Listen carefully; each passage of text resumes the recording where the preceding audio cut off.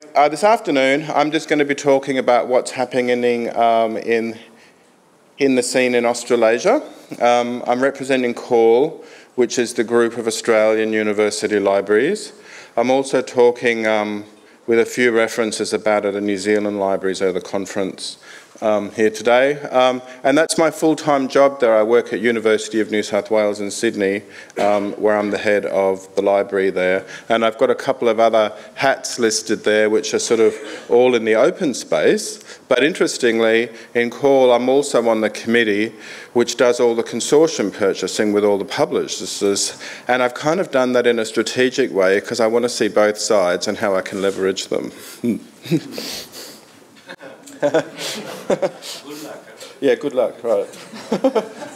So here's just a slide about the university libraries in Australia. COAR, we're not a huge group. We don't have a huge number of universities in Australia because our population's not very high.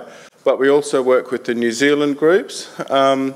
We also have a program on fair access to research led by one of the university librarians, Jill Ben. There's also an interesting project which is helping students, with using all the digital environments, and I think that actually feeds into this to some degree. We also work with the AOASG, which I'll explain in a moment. So the AOASG, this is the equivalent, I think, in Australia of SPARC and SPARC Europe. So it's a strategy group for open access. And I'm giving it a plug here because I'm the chair of the AOASG as well. We don't have all the universities as members, but it really is my mission to increase our membership, just to help give us the resources that we need. Also, I'll just do a quick plug here for SCOS. You've heard a little bit about SCOS. So this is a new group out of SPARC Europe, working also with partners around the globe to identify the infrastructure which is working for open science, but we take for granted, and it may not really all have sustainability for funding. So we're doing a crowdfunding system. But I want to mention that we did a round of crowdfunding in Australia earlier this year, and more than half the universities have pledged funding for 3 years, which is amazing. So if we can do it, it can happen in your countries as well. So now I move on to the policy and practice environment which we have in Australia. The research funders, the ARC and NHMRC, they both have a policy on open access, which is good. Almost half the universities have a policy or statement on open access in Australia, which is really good. Now, the ARC also runs a research assessment exercise called Excellence in Research for Australia, and it's based on the REF in the UK, really, except that this is a full submission and not just a submission of your best research works, but all of them. And it's a really important point because I'll show you in the architecture how that work actually feeds our repositories. Also, the Universities Australia, which is the peak group in Australia, also supports the FAIR principles, which is really good. This slide is about the national e-research infrastructure. There has been a lot of infrastructure in e-research for quite a long time in Australia, and if you get these slides, I've put some links to a couple of the seminal works, and they're actually really interesting because they're about engaging researchers to use e-research infrastructure, and the repositories are kind of sitting on top of that infrastructure.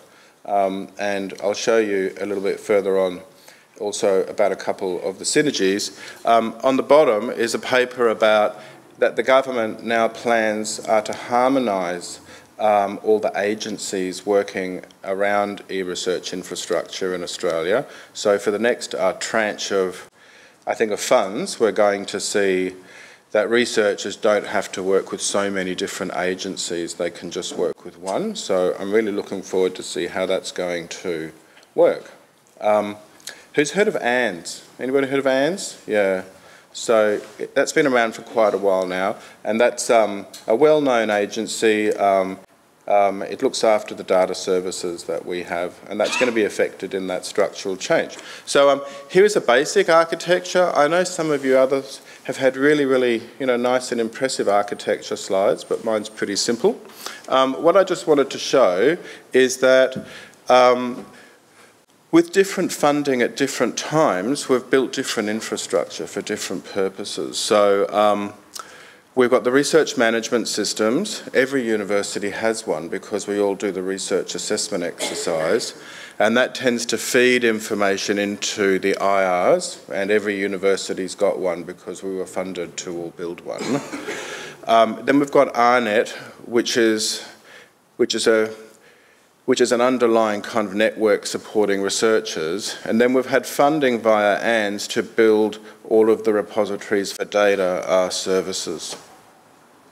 And there's also a data storage layer. So I just want to show that, that there's a separation there, and a lot of it is harvested then by the National Library or through Trove, which is great. And if you've ever looked at Trove, it's really wonderful, but it's actually combining the research outputs and the data in with all the library collections. So it's not actually that easy to find, our research outputs.